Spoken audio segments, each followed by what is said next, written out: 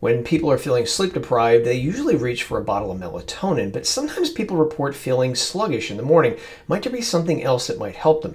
In this video, let's look at the evidence for glycine as a supplement that might help you sleep better and feel like you have more energy the next day. So we have this clinical trial here where 11 men and women are given 3 grams of glycine between 30 and 60 minutes before going to bed.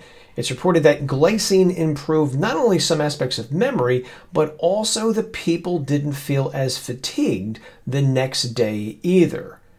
In this next paper, 19 women are given either 3 grams of glycine or a placebo, again, about an hour before going to bed. This team of researchers reported that the glycine supplements reduced fatigue upon waking up in the morning, and those individuals also appeared to have a more clear head upon waking up as well. And that brings us to this study where 10 middle-aged and older guys are given either a placebo or 3 grams of glycine, again, about 30 minutes or so before going to bed. But unlike previous research, these individuals also had their sleep time reduced to about 5.5 hours per night to simulate being sleep deprived.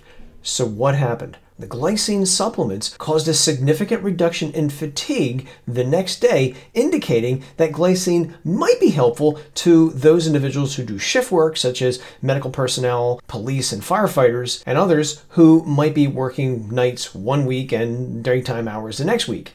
So how might glycine be reducing fatigue and helping people sleep better? Well, it doesn't appear to involve melatonin, at least from experiments on laboratory animals. Rather, glycine appears to be altering peptides in the hypothalamus area of the brain that regulates circadian rhythms. So a common question to ask is, can you get enough glycine from the food you eat? And that all depends on what kind of food you're eating. So we do make glycine naturally in the body. It's classified as a non-essential amino acid. We make approximately about 2 grams of glycine a day naturally. Foods that contain relatively higher amounts of glycine include chicken and turkey, seeds, beef, and fruits and vegetables tend to have lesser amounts. So it just depends on how much you're eating. If you've tried glycine supplements to see if they help you sleep better at night and have more energy during the day, leave a comment below and let me know. Until next time, take care out there.